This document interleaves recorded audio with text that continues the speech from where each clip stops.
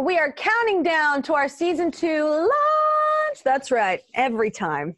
And we're counting down with uplifting moments from the past year. Recently, we were inspired by the works one of our guests was doing to help pets who, like humans, are very much in need during the pandemic. Here's a bit of that interview. So all this work with animals has inspired you to start working with a new charity, right? Tell me what you're doing. Yeah, so there's this charity called Stay Home and Foster. And, they've already been doing a great job of trying to get people to foster animals. And with Stay Home and Foster, we are actually doing this next phase of it now, which we're really excited about, which is called Fido Foster or Feline Foster. And basically, we're trying to create a community that connects all the shelters in our country and be one place that people can go to. And it's also somewhere that goes beyond just giving you the dog.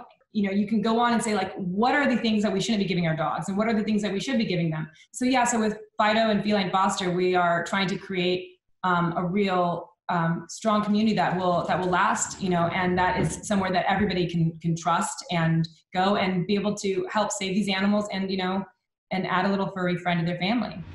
All right, well, now she's back to update us on her work with WAG and the Fido Foster organization.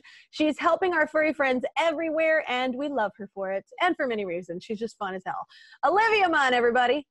Hello. What are you wearing a NASA suit? I am wearing a spacesuit, Olivia, because we're really clever at this show and we're launching season 2.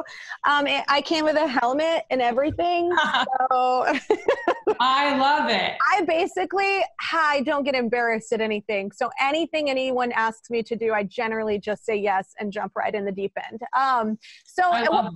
I feel like if you had given me a suit, I would have worn it too. I know. I feel like we're similar in that sense.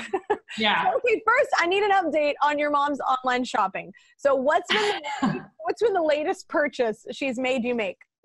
Well, the latest purchase was back for Father's Day.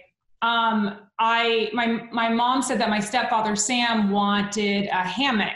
Because we're in quarantine, they can't leave the yard. They have a big, beautiful yard with all her gardening around. Yeah. And so I said, great, I'll get you guys too, so you guys can enjoy together.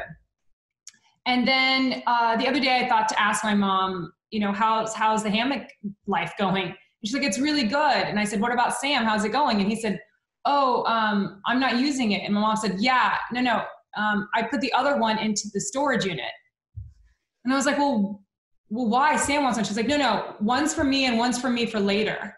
So I was like, so then Sam's Father's Day gift that she picked out for him, that was from the children, was really just for her, which is really not surprising. Which is so sly. That's awesome. Well, what is the latest with Fido Foster organization that you're part of? You were talking about that last time. Yeah, well, it's been doing really great. And the thing that we've really been proud about incorporating is training for people. So, I work with WAG and we've done a lot of stuff with WAG when it comes to dog sitting, boarding, walking your dog.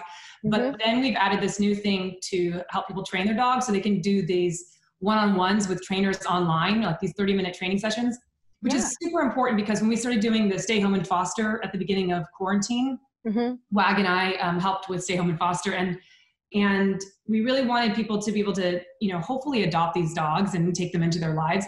And I know, having pets, and you do as well, the training that they go through, if you can get any little bit of training, helps make your life and their life so much better.